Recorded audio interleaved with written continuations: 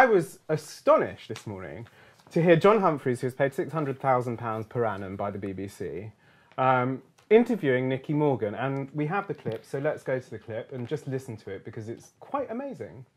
There's a big political factor here, isn't there? If your opponent, if you're the Labour Party, Jeremy Corbyn says, yeah, this is what we're going to do, and we're going to offer students maintenance grants as well, you've got to struggle on for the youth vote in the next election.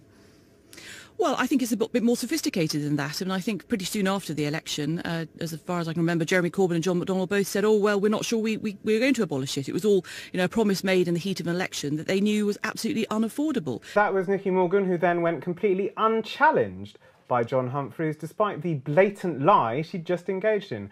At no point after the election, and this is an important point, at no point after the election did anyone in the Labour Party row back on the promise to abolish tuition fees. It's in the manifesto, it continues to be in the manifesto, and John Humphrys, who you would think would know this quite basic political fact, right? This is a man who is supposed to be one of the BBC's top interviewers, top political journalists, should have looked at Nicky Morgan and said, you are lying. And what you're doing here is you know that you probably won't be challenged on this, on the show, and you can get away with, seeding this idea into the ears and brains of the listeners to the Today programme. And these are not the people who will be listening 45 minutes later when John Humphrys, in a very brief and very hurried aside, said, oh, well, apparently that wasn't true.